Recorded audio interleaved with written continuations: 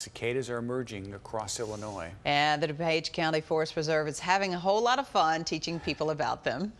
Where we are in the life cycle right now is the cicadas are hiding right just below the soil surface and emerge when the temperatures are right. Okay. They're coming out. The Forest Preserve released this video reenacting how cicadas emerge after 17 years. You see, this woman even climbs up a tree, sheds her exoskeleton. In this case, it's her jacket. Yeah, we get it though. Yes, after that is when cicadas show their true colors. That's when the video starts including costumes. Yes, the Forest Preserve workers dressed like bugs. Oh, and there's more.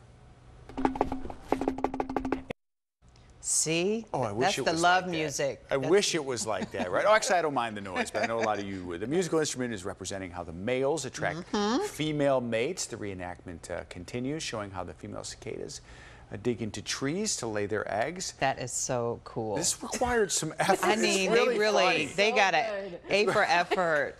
Now, I'm not sure that movement. Yeah, well, there was she eating? eating? Yes, I think so. The dirt? They're hungry when they get out of there. Right. That's true, because they've been down there for a while. Watch breaking news on YouTube. Subscribe to ABC7 Chicago Eyewitness News.